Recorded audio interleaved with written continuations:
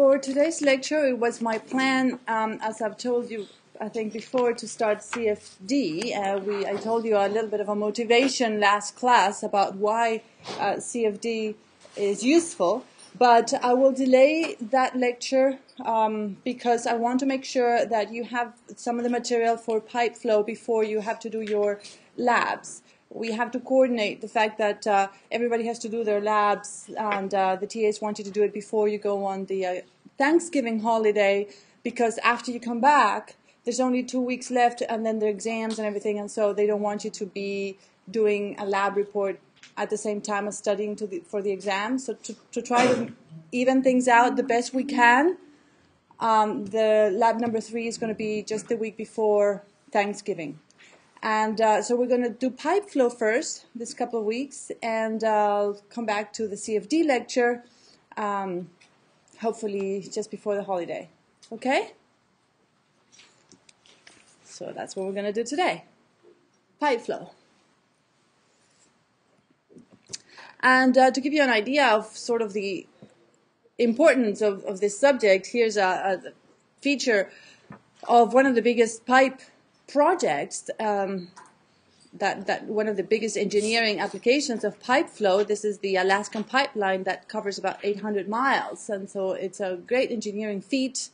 And designing such a system, of course, it's difficult, and not only designing, building, but also maintaining this pipeline is a huge engineering project. Other applications, of course, of pipe flow are the city distribution of water and sewer piping and domestic water. In everybody's house, we have then a piping system. And so it's such a ubiquitous application of mechanical engineering that it can't be stressed enough how this is an important engineering application. And even in new things like studying the circulatory system of humans. This is of the same sort of the same theories and techniques apply. In fact, as I was telling you a few lectures ago, the origin of the basic theory of pipe flow in the laminar case, which is Poiseuille flow, is the interest of Poiseuille to study blood flow, the study of flow in capillaries, and so that's really the beginning of this whole subject. So let's pick up from that exact situation, which is laminar pipe flow. We've already discussed it, and we developed the solution for pipe flow from simplifying the Navier-Stokes equations, if you recall. And we obtained the parabolic velocity profile characteristic of Poiseuille flow. We could solve the simplified form of the Navier-Stokes completely for that case, and we obtained the parabolic velocity profile. Here and in this expression, Vmax is the maximum velocity that occurs at the center line, and it can be expressed in terms of the radius of the pipe, the pressure drop on a given distance divided by 4, mu, the viscosity, and L, the distance across which we see that pressure drop. And this is also equal to 2 times the average velocity. And we use that to express the volumetric flow rate, for example, in terms of the average velocity. So we're familiar with this. We developed it. Yes? So Vmax is just the maximum velocity of the flowing pipe? Yes, the maximum velocity which occurs at the center line, right? That's Vmax here. And the average velocity we obtain from the volumetric flow rate. The volumetric flow rate is obtained by integrating this, and we get the volumetric flow rate divided by the area, and that's the average velocity. And we developed this last time. So the wall shear stress, since we can obtain everything from Navier-Stokes in this case, the wall shear stress can be obtained from the Newtonian fluid expression mu we call it VZ here, VZ, dr. And at a radius of capital R, where that's the radius of the pipe, of course, that's the location of the wall. And this is for a Newtonian fluid.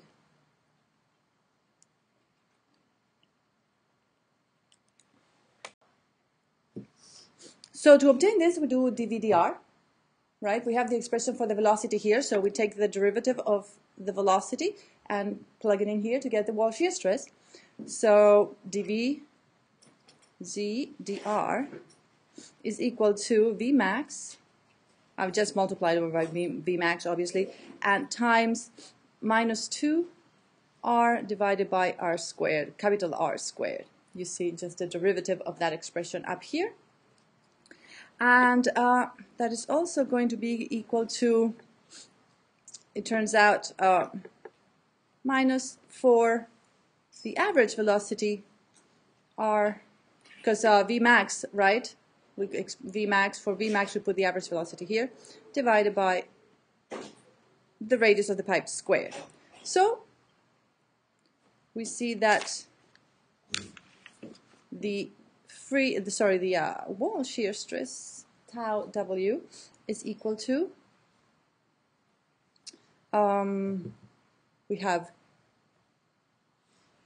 we're going to put for the radius here, well, of course we evaluate this our capital R, but we're going to express it in terms of the diameter, because that's the consensus usually, to express this in terms of the diameter.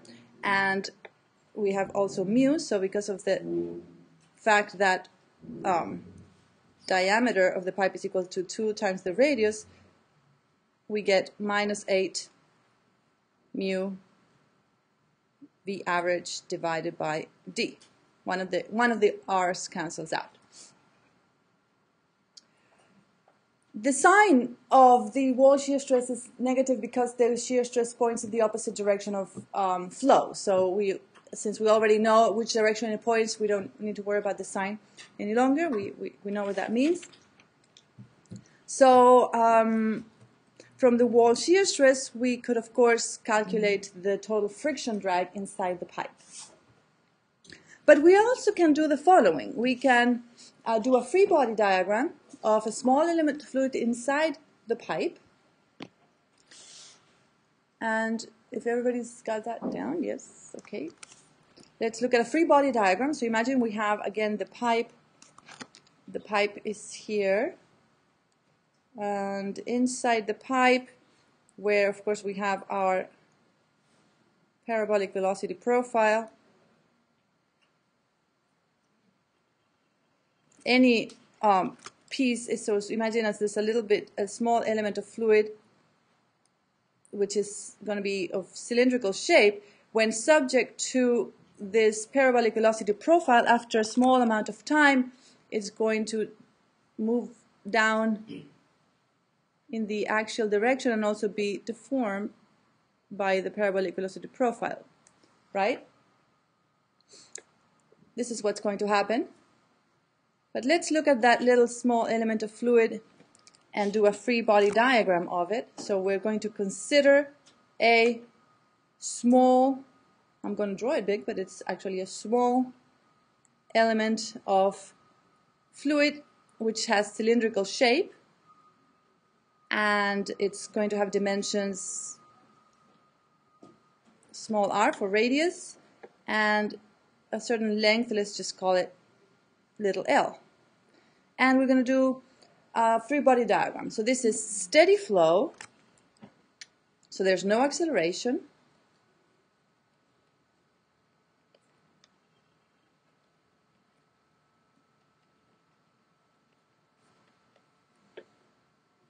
But layers of fluid next to each other will have slightly different velocity, right, because of the velocity distribution here, and therefore there is some shear stress. So let's do the free body diagram of that small cylinder, and we have pressure on both sides. We're just going to do the forces on the x direction. So we have the pressures on each side. Let's call this one P1. The force is pressure times area. the area is pi r squared. On the other side, we're going to have P1 minus delta P. We know that the pressure is always going to be smaller in the downstream, right? So this pressure is smaller than P1 times the same area, pi r squared. And there's also a shear stress. Let's a force due to shear stress. Let's put the total force due to shear stress here as tau times the area. Which area? The tangential area of the cylinder, of course, right? So it's 2 pi r times L. This is the shear stress acting on a lateral surface, right? The lateral surface of the cylinder, which has the area 2 pi r times L. Okay, so now we do a force balance, and in the x direction, and you see that we get P1 pi r squared minus P1 minus delta P pi r squared and minus tau 2 pi r L equal to 0. And of course this term cancels with the one that has the P1, right? Then we're going to be left with only this term here and that one. One of the r cancels out and the pi cancels out. And so we have, the minus also cancels out, so we have a plus here, delta P, only one r is left, but I'm going to bring it to the other side, equals to 2 tau, so I've got the r here, and I'm going to move the L to the other side to express it this way. That's our force balance, the result of the basic balance of forces which is needed to drive the flow along the pipe, right?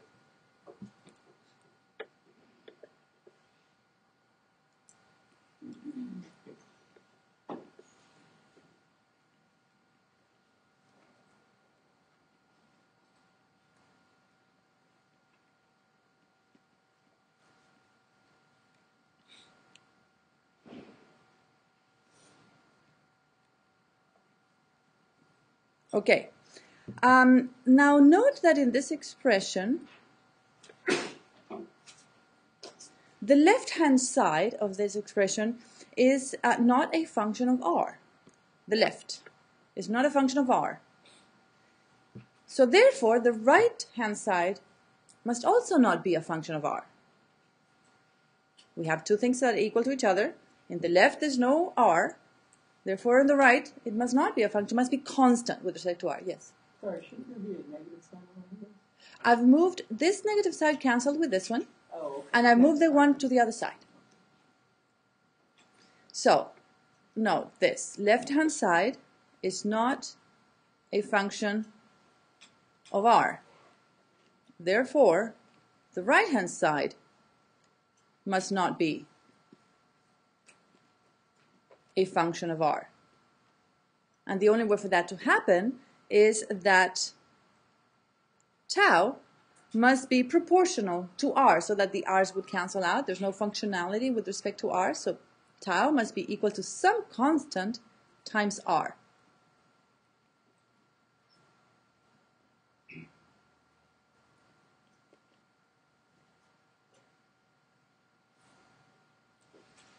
Also, we know that at r equals 0, the shear stress must be maximum because that's the wall, so that's where the shear stress is max.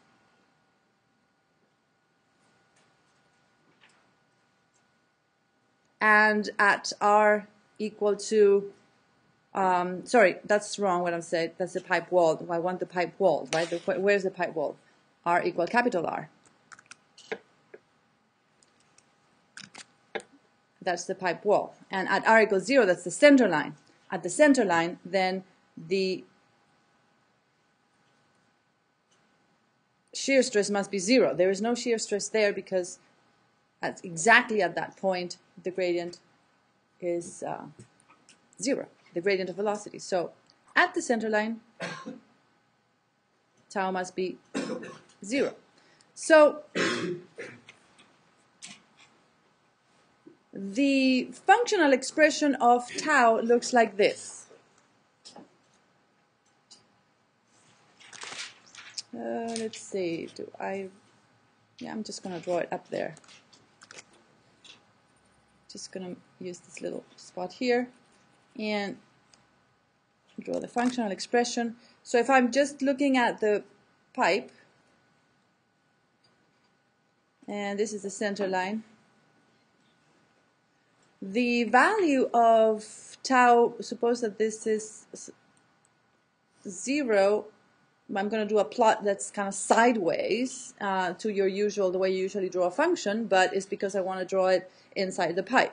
It goes from a value 0 to a value maximum at the wall, and it's linear. And so this is tau at 0, which is equal to 0. This is tau max, which is tau at the wall. And basically this line that I've drawn here is tau as a function of r. And it's just linear, going from a maximum value at the walls to 0 at the center line.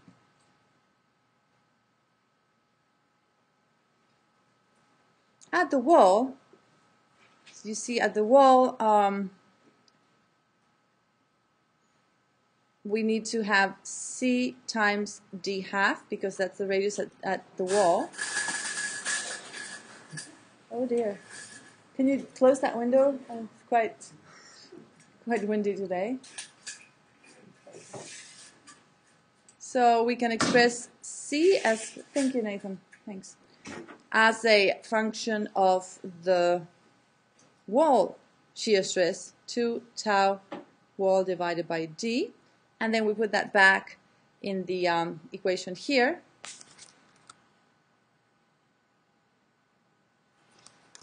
And so tau is equal to 2 tau at the wall, r divided by d. This is our expression for the shear stress inside the pipe. It's a function of r only, and it's linear. You had a question? Yeah.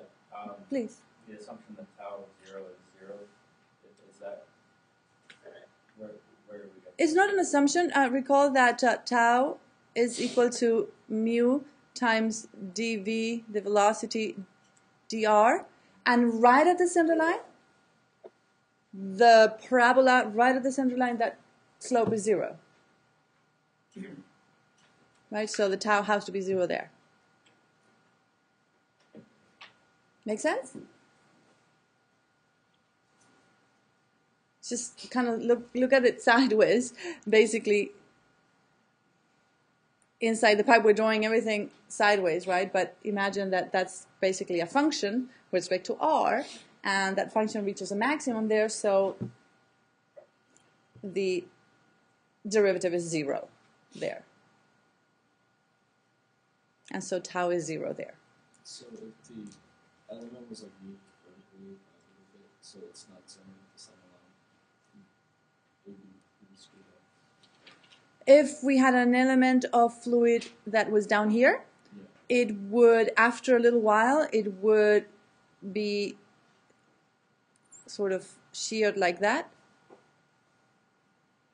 You see? Because the velocity is larger towards the center line. Whereas if there's a tiny little element in the middle, it's kind of going to be symmetric, the effect that it has. Like I've drawn it in the red. Make sense?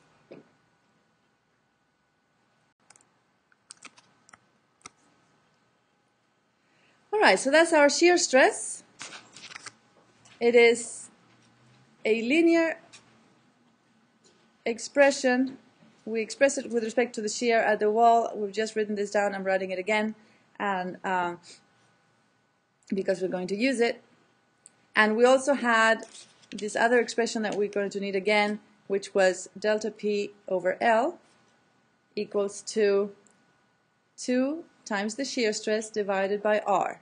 This was our force balance. We just done that from the free body diagram. So let's express the pressure drop in terms of the wall shear stress, because basically this pressure drop is due to the friction of the fluid inside the pipe, right? So we need to apply a pressure on to drive the flow in a pipe, because as the fluid goes along the pipe, it needs to be able to overcome the friction. Delta P is equal to, I'm just going to substitute this one in there and multiply by L. So we have 4L wall shear stress divided by D. Now, what's interesting about this is that even if the fluid has small viscosity and the pipe is very, very smooth, such that there is a small wall shear stress, the pressure drop can still be very large if the pipe is long, which is the case for the Alaskan pipeline, right? So this is what this tells us. A small shear stress can result in a large pressure drop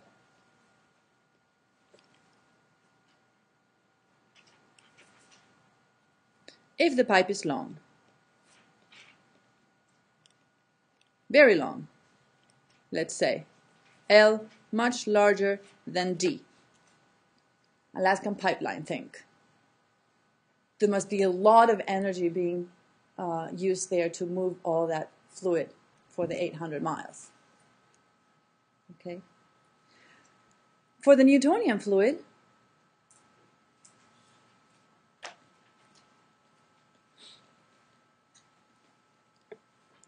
we just had that a little bit a while ago, right? We calculated T at the wall in the beginning of the lecture for the Newtonian fluid in terms of the average velocity and viscosity. So you have it in your notes. I'll just pull it up here. I'm going to just replace shear at the wall for the Newtonian fluid in this expression. So we have delta P is equal to 8, this is the shear, this is the wall shear stress, 8 mu V average divided by D, and then we have, that's the wall shear stress, and then we still have 4L divided by D again, so it's clear where these things come from. I'm writing it that way. So now I'll multiply and make it look pretty, and I'm going to write 32 mu V average L divided by D squared. D squared, yes, correct. So for the volumetric flow rate, which is V average times the area, I'm going to express V average in terms of delta P and move everything to the other side simply to express the volumetric flow rate in terms of delta P and so on. So it's delta P D squared. I'm solving for V average. Delta P D squared divided by 32 mu L. And we have the area also, which is P pi. It's a Greek letter anyway. All right, and that's the area. So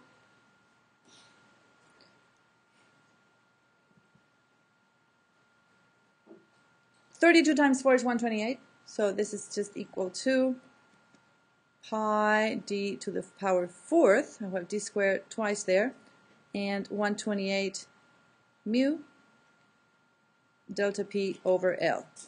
And this expression is what is often known as Poisson's law. Poisson's law.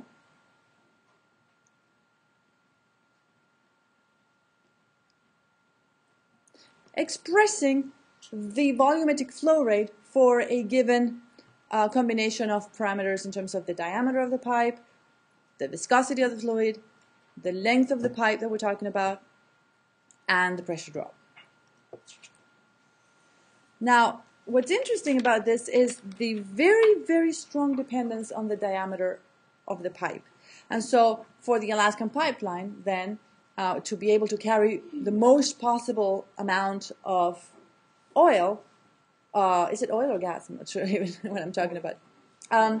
The pipe, you would want to make it larger in diameter because it depends on the fourth power of diameter. So you can change the volumetric flow rate quite a lot by making the pipe larger. But of course, a larger pipe means more material, it's more expensive, it's heavier, so that's the engineering decision, right, that one needs to make. The larger the pipe, the more expensive everything is going to be. So, strongly dependent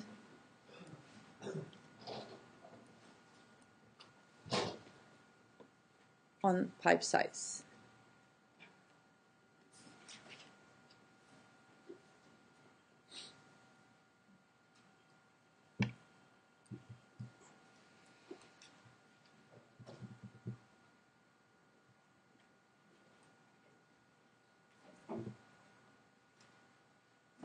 Okay, let's consider now what happens if you have an inclined pipe.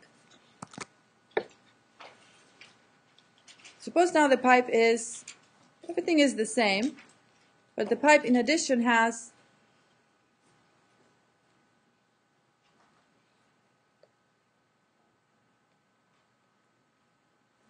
suppose it's flowing uphill like that, it has some inclination. So it's still Poiseuille flow,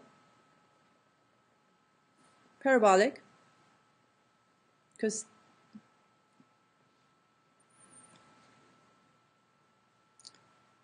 all of the results that we've obtained so far still apply. The difference is we have to replace the pressure drop, basically, to give you the solution immediately, replace the pressure drop delta P by the combined effect of pressure and gravity.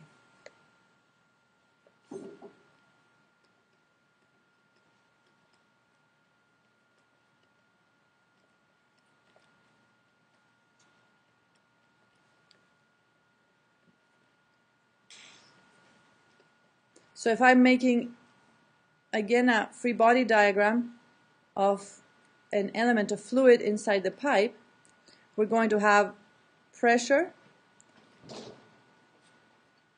and we're going to have the shear stress. So that's our shear stress.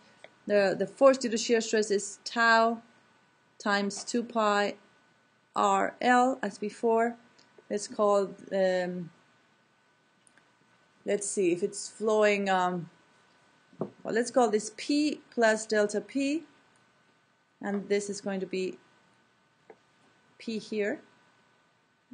No 2 here. It's just pi r squared. And this is no 2 over there either, pi r squared. But in addition, we have a component of weight. So let's consider this angle here to be theta. And so this is going to be the same as this angle, theta. And so the component in this direction is the component multiplied by the sine of the angle, and therefore this combined effect of pressure and gravity is delta P minus gamma L sine theta.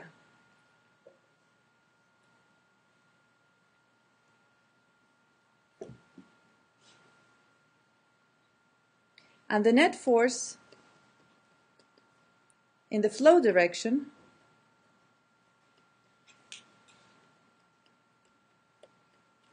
is delta P minus gamma L sine theta.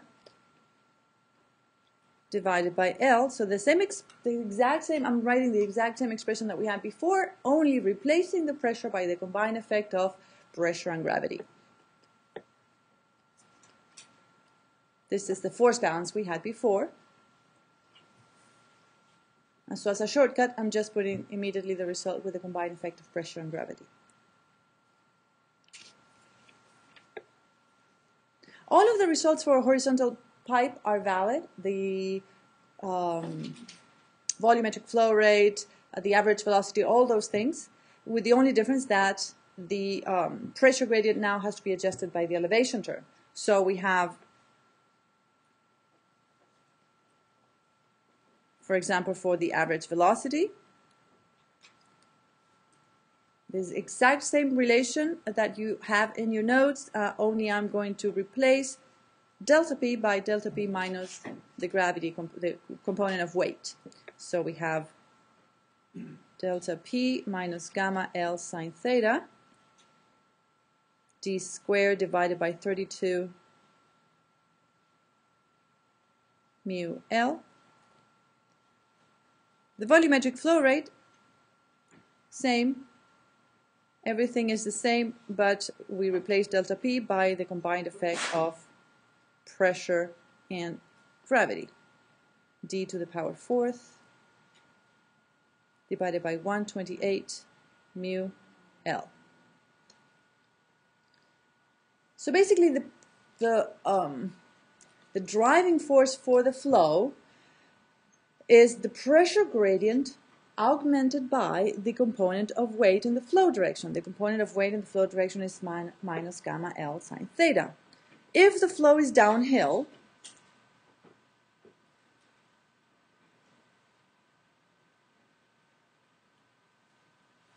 then theta is less than 0 and gravity helps the flow. No surprises there.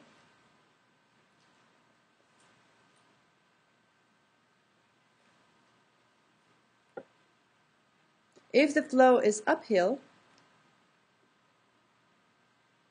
then theta is greater than 0, like we've drawn it here, and gravity works against the flow.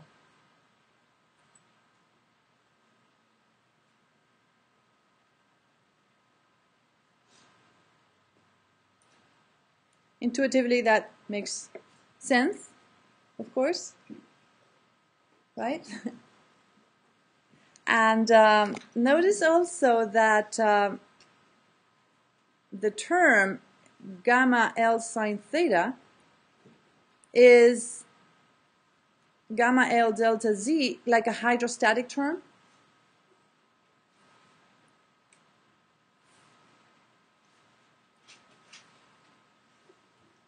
Hydrostatic type term, with delta Z the change in elevation. Obviously, if there's no flow, the velocity is equal to 0, and delta P has to be equal to gamma delta Z. If V was equal to 0, then delta P is equal to gamma delta Z, and that's just hydrostatics. So it's all consistent. You see that?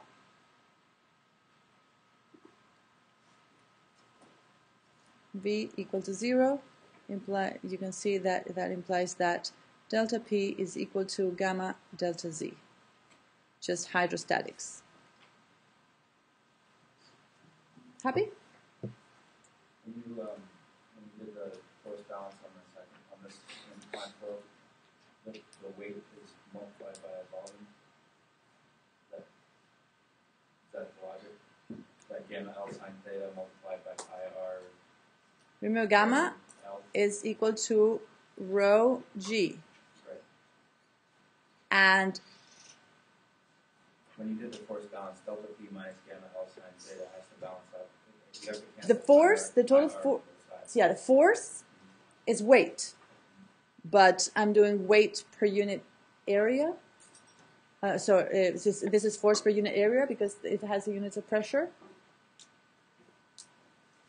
In the previous derivation, you had delta P times pi r squared, and that was able to cancel out with the pi's and the r's. Yeah, yeah. I've skipped all that. And I've just put just the answer, yes. All right, so before we go on the break, let's look at the energy equation for this case. This is kind of one of the most important things for us as engineers is the energy. So recall the energy equation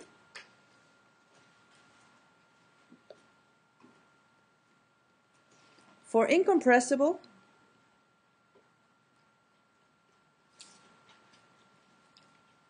steady flow between two locations in a pipe system or in a between two stations in a system. It was in terms of fluid head, it was pi over gamma, P1 over gamma plus with the kinetic energy correction factor V1 squared over 2G plus Z1 equal to P2 over gamma plus alpha 2 V2 average squared divided by 2G plus Z2 plus the head loss if there are no pumps or turbines in the system. This is just a piece of pipe, so no pumps, no turbines, and so we just have the head loss. Looks familiar?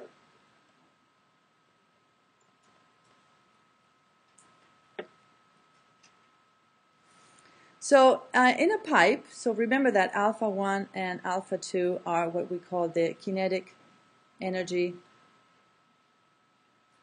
correction factor. Alpha was equal to 1 for a uniform velocity.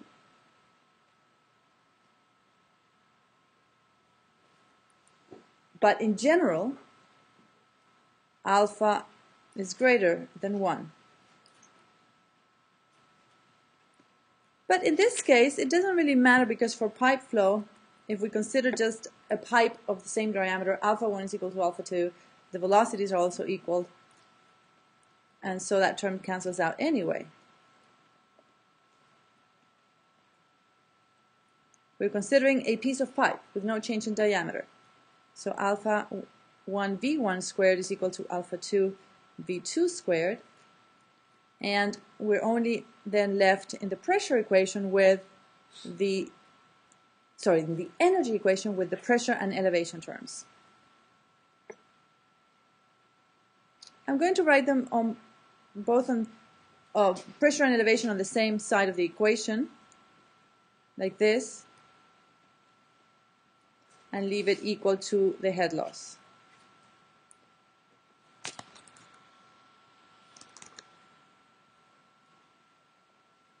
And in this way, the energy equation tells us that the energy dissipation of the viscous forces has to be equal to the work done by the pressure and elevation changes.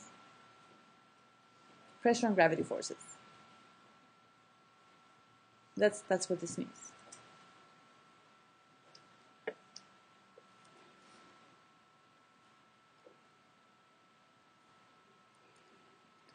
The energy dissipation expressed in the head loss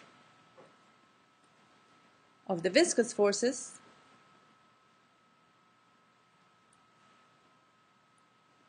is equal to the work done by the pressure and gravity forces.